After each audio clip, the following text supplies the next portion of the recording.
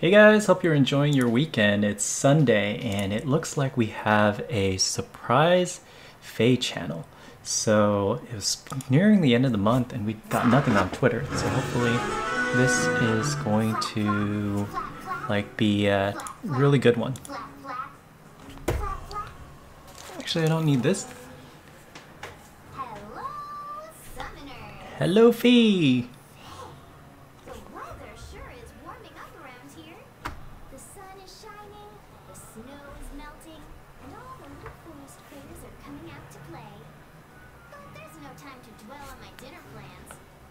Oh my god, look at that.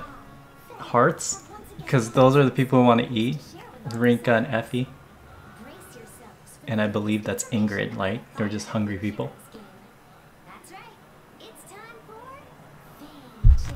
Faye channel! Okay, so we know there's like 3 things there. Yeah, there's 3 things. There's a mystery unit and then there's an update. Oh yeah, Golden Week. Golden Week is awesome, guys.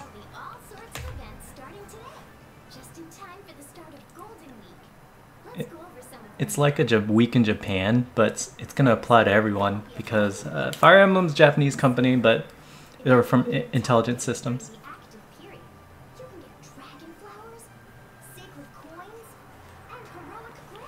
Well, the grails are useful, but like you get them regularly in ether raids. It's the flowers that are kind of hard.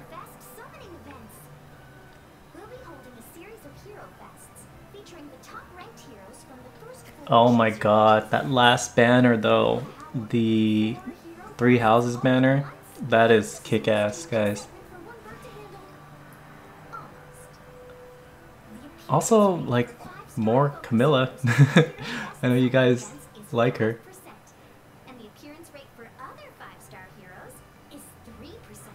That's interesting. I thought they would just do like a pure percentage for Hero Fest. I guess like the recent 5 stars are OP enough that it doesn't matter.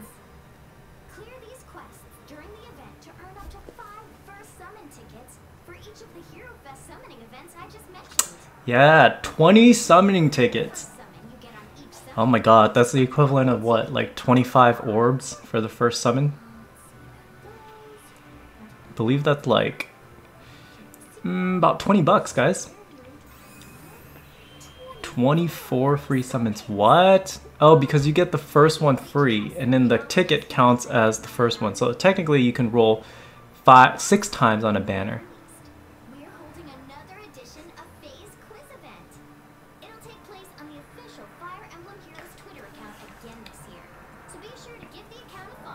Basically it's a quiz, but even if you don't do the quiz, there's enough people who do it that it's basically 10 free orbs. Which one do you think? All of them, except one is Felix.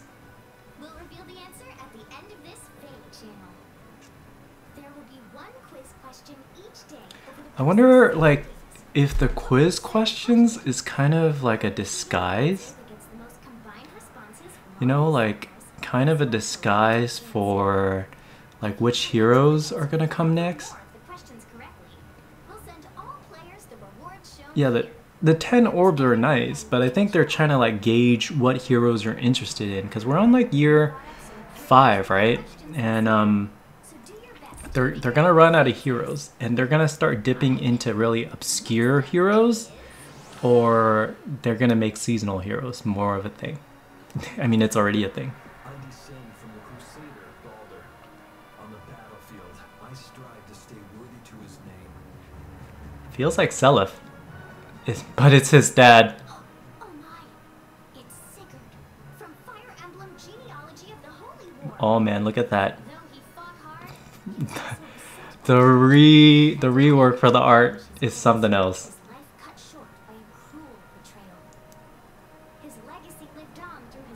Seliph. Seliph is actually voiced by same person who voiced Ignatz. Oh my god, you can pair these 2 heroes together, it's extremely OP.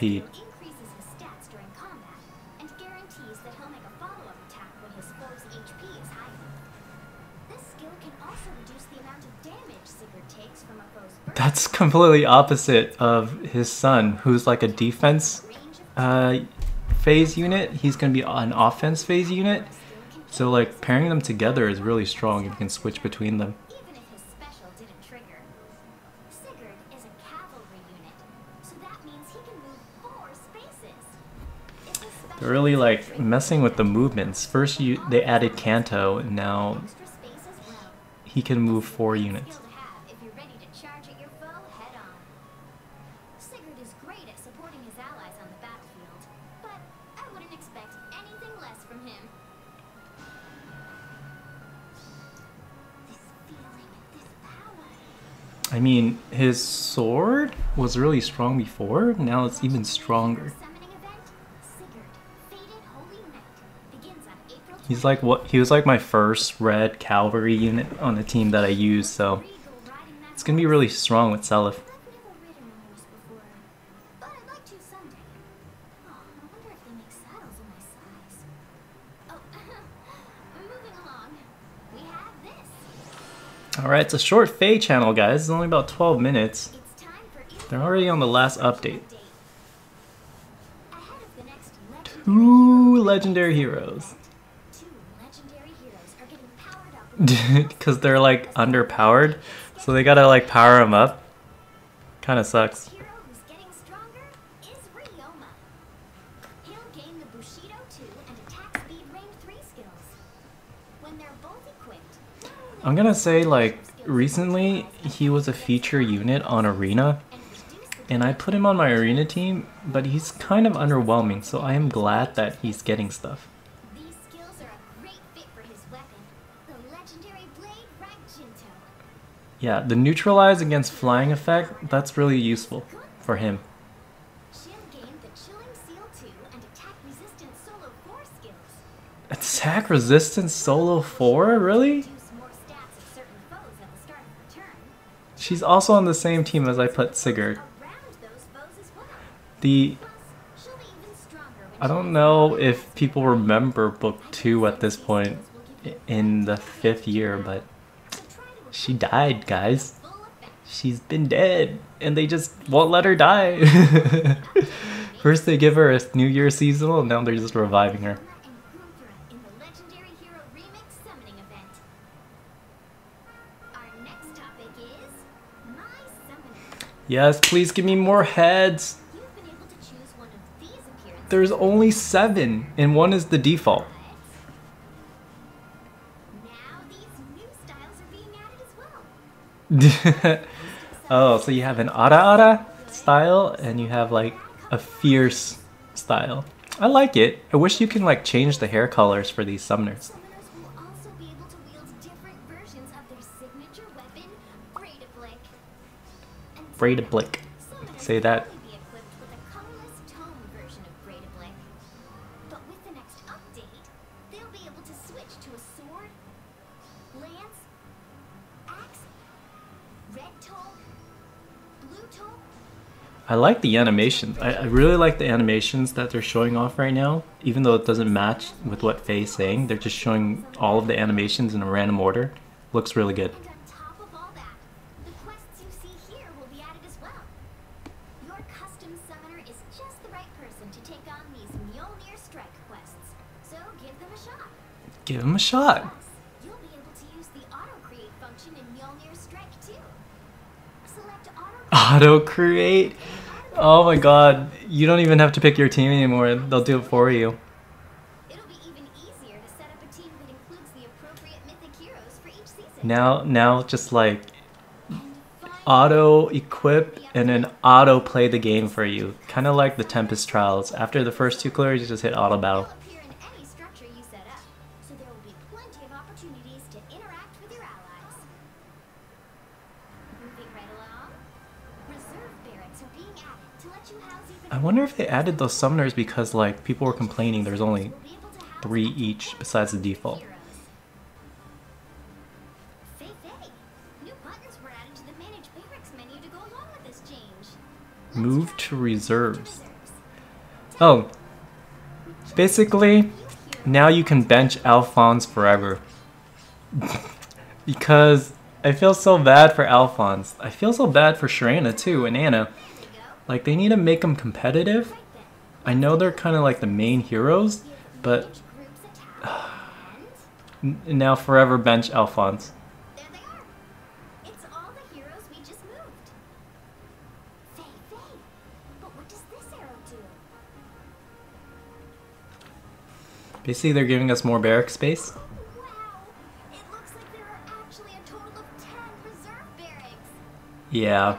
Basically, they're just giving us 1,000 free barrack slots because it's getting kind of like, I try to keep my barracks under 1,000, but you never know when you need a skill, so just keep them around. So now you can do the barracks or you can turn them into tomes. The reserve barracks, just select the heroes you want to move, then choose the barracks you want to move them to. This makes organizing heroes into different barracks of your choosing I mean, this is nice for new players who don't have an expanded barrack size, because I can't believe they're still charging like 1 orb for every 5 barracks. today.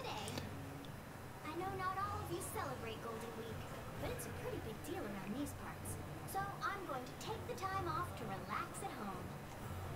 Oh, before we say goodbye, I almost forgot Oh my to god, share they're the all answer. her, besides maybe one Felix. The answer is this one. Oh my god. Hey, that was probably too easy for you, huh?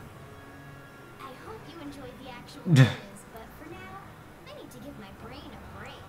Alright. So the most exciting thing, I think, is Seliph. Seliph is a wonderful new addition, guys.